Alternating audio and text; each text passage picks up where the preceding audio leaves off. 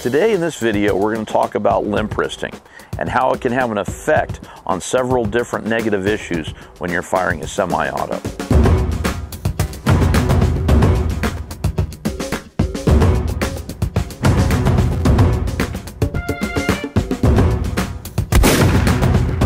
Thanks for joining us today on Shoot of the Series.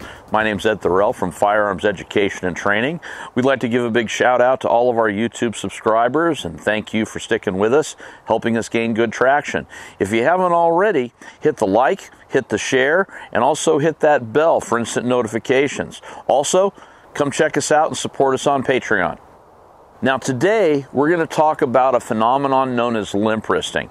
This is a term that's been around a long time, so no snickering. This is something, it's a thing.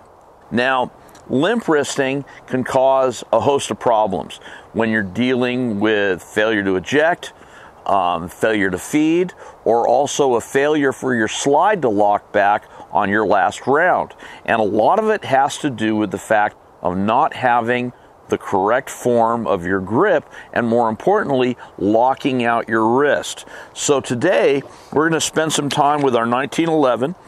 And just like always, we want to show clear and safe. No big surprises today.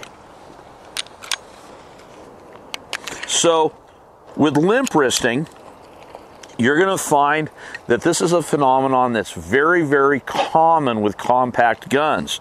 Some of that reason is because it is a compact gun, you have less length of travel when the slide reciprocates back and forth. So because of that, you've got to be very careful to lock out your wrist.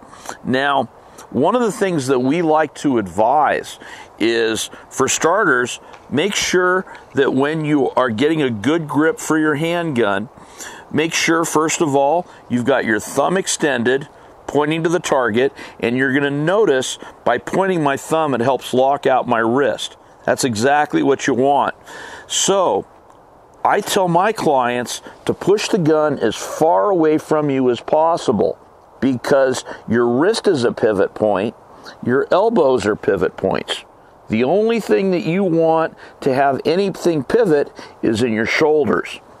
You want to lock out, you want to lean into the gun, keep your nose over your toes, push the gun as far away from possible, and lock out that wrist so that the only motion during recoil is gun is going to come straight up, your shoulder's going to rotate a little bit, and then because you're leaning into the pistol, it's going to come right back into target.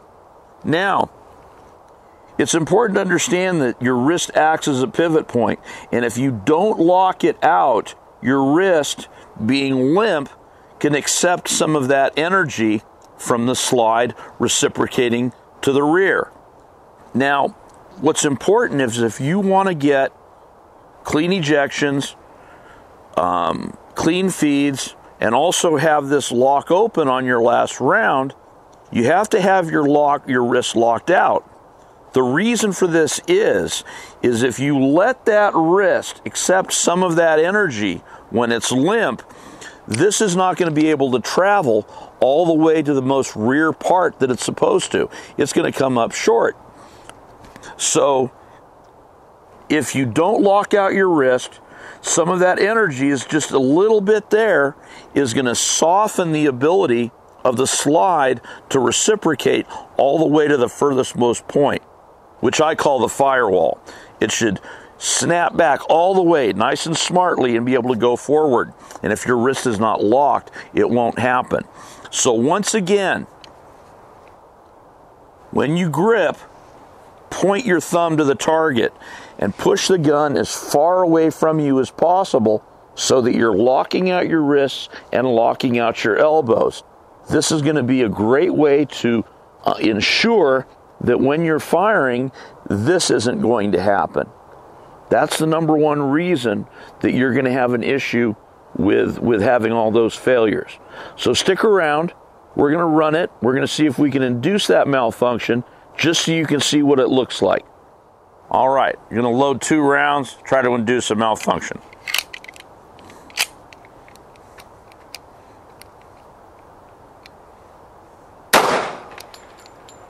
Okay, you'll notice Because of this, we didn't get a complete ejection